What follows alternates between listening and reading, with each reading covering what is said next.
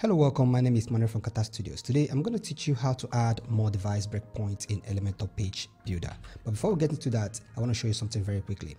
So you see this is a terms and condition page. When you come into the page, you see all terms from this tab. You scroll down, you see all of the terms. And then we get to the term and approval, which is the second one here, number 1. And number 3 is the products and services. So I think this is mistake. This should be number 3. So I'll edit that after now. Then number 4.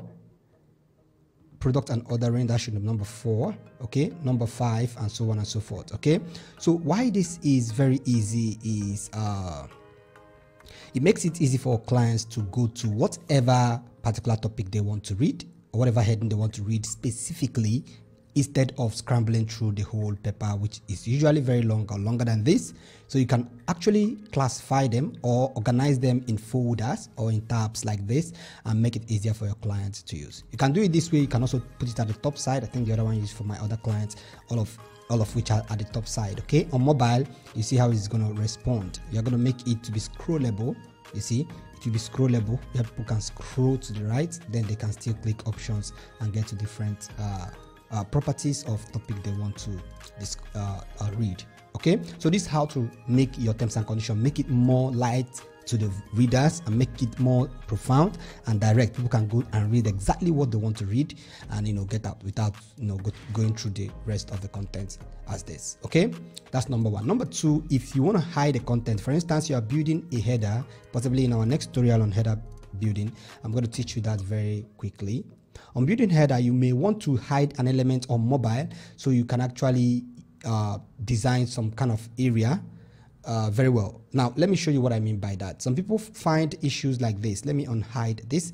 Okay, find issues like this. For instance, if this particular content was aligned horizontally, you see, this is now causing a problem because it's not giving us opportunity to know the full width where we are designing this, what we are designing this as. So what you need to do in this case is select this element and hide it. So with so doing, you now know the width of this when this element will be unhidden. By the way, remember that this element is hidden in advanced, scroll down, responsiveness, and it's hidden for the desktop, laptop, and tablet breakpoints. And by the way, this is where you hide elements. If you don't want this element to show on other breakpoints, you hide it here. But if you hide the element over here, this one, if you hide it here, you are temporarily hiding the element from your builder, but it's not hiding from the front end. So bear that in mind. Okay, so that's actually how to hide elements, so that you'll be able to do some edits after you're done with edits and say, okay, maybe for instance you may decide to remove only one of this element because 3 of them won't work. You remove one and see how it works in that particular area.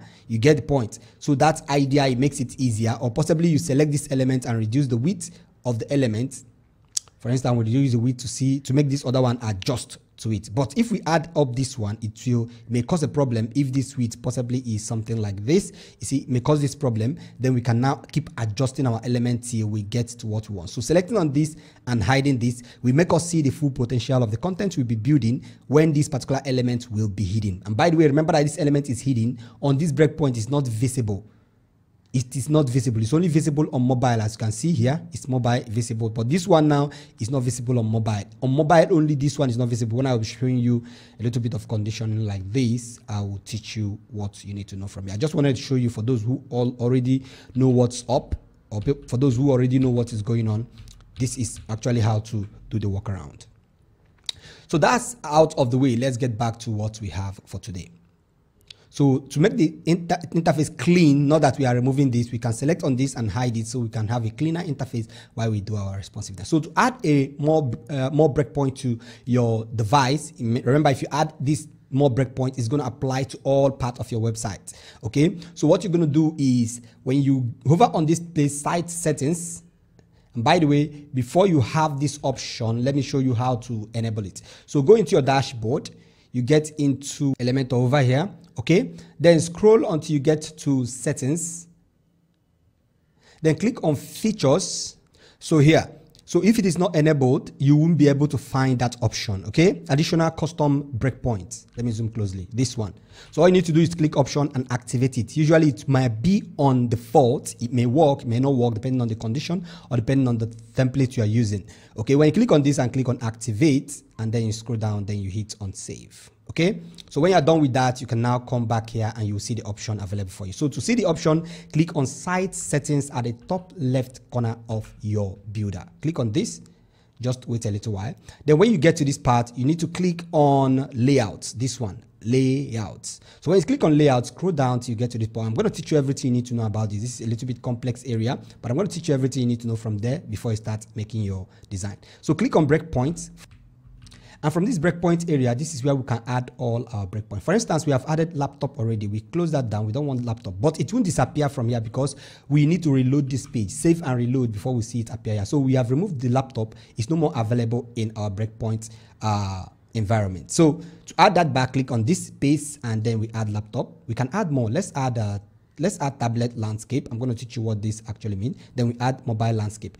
We don't want to add widescreen. Widescreen. Let me show you what that looks like. When we add widescreen, we save our work, and then we reload, and then we click on the X button. When you reload, you click on the X button to get back to your page. Fine. As you can see, we have more breakpoints at the top corner. Let's select on this and hide it again. We select on the first one. You see, we are now editing from a wider screen, a very wider screen. Now we select on this. We are editing with the normal 4K display resolution. This is ultra wide screen, and this is 4K display resolution. This is the laptop, the olden days laptop. You know, the one that usually in square area. And then we have the tablet landscape. Tablet landscape means when you are browsing through the tablet, you rotate the tablet. This is how it's going to look. So possibly you may need to adjust the content a little more. Like as you can see, I didn't edit with tablet, so I may need to adjust tablet landscape. I need to adjust everything to match that particular breakpoint. Okay, then we have tablet, which I already edited to make more sense there. Then we have mobile landscape, which I didn't edit to be like that. When you get to tablet landscape and mobile landscape, I will advise you to do this. You need to collapse this particular area to feel like the shape of the tablet landscape before you start editing. Why this is important is in some sections you may make them 100 VH, and when this is like this, you won't notice the problem until you cluster them to be the main size, and you notice the problem you are going to have in the VH you added. So you can remove it and continue with your work. The same applies to the mobile landscape. When you select on the mobile landscape, you need to still do it to the lowest. It's like collapse it to the lowest so that you can see what you are editing and see the problems you may be facing from that particular end. So with that in place, you see everything works fine, and the mobile vertical, everything works very fine from here, and we are good to go. Okay, so this simply is how to add multiple more breakpoints. If you want to remove them, you get back there again, you do the same thing, then you can save your work. So if you have any question, drop in the comment section. And if you have not watched the video on responsiveness, head over to the YouTube channel and search. I think that should be the last video before this one. You're going to see the 1 hour video. This is an in-depth design makeup for responsiveness. Everything you need to know about responsive design, I treated that in this particular tutorial. This works for every builder you want to use, whether Elementor, Oxygen Builder, Bricks Builder, Webflow, whatever builder you're using. This particular tutorial will guide you to making a very responsive design. And once again, my name is Manuel from Kata Studios. Remember to drink enough water, hug your loved ones, and enjoy the rest of your day.